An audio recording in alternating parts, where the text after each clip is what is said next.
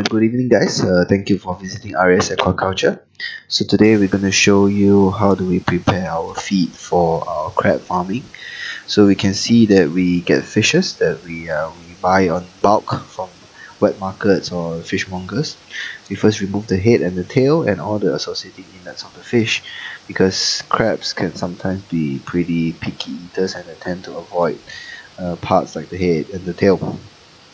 So before we proceed to feeding, we usually put filter bags at the outlet of the system.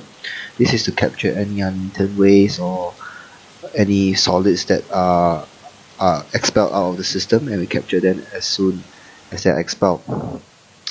So this is the feeding part. So we tend to feed each crab 1 to 2 pieces of fish, which is about 2 to 5% of their body weight in total.